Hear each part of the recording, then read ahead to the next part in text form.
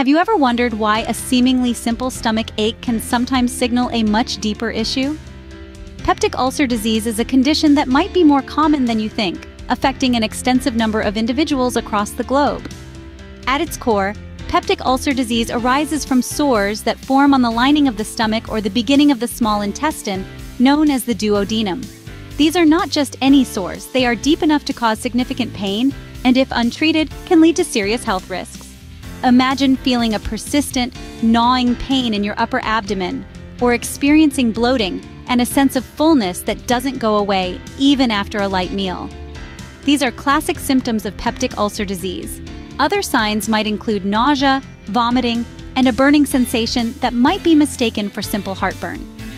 In more severe cases, the ulcer can cause bleeding, seen as blood in vomit or stool, which definitely signals a need for immediate medical attention. What exactly triggers these painful ulcers? It's often a combination of factors.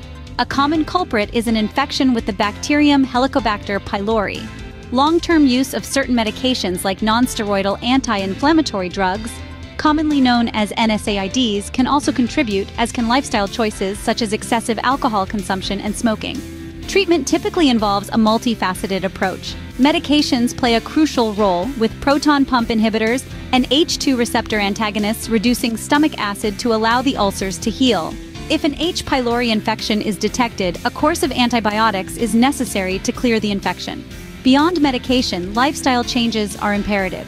Reducing alcohol intake, quitting smoking, and avoiding NSAIDs can help manage the symptoms and prevent further damage. In cases where ulcers are severe and lead to complications like perforations in the stomach wall, surgery might be required. However, for many, managing peptic ulcer disease doesn't always mean turning to conventional medicine alone. Many explore alternative remedies such as Korean red ginseng. Korean red ginseng, a variant of Panax ginseng, is admired not just in traditional medicine, but increasingly in modern contexts for its potential health benefits. Rich in antioxidants, it's thought to enhance the body's resilience to illnesses and might aid in the healing process of peptic ulcers by promoting mucosal defense mechanisms. In summary, peptic ulcer disease is a significant health issue that manifests through symptoms like abdominal pain, bloating, and nausea. It stems from factors such as bacterial infections and lifestyle habits.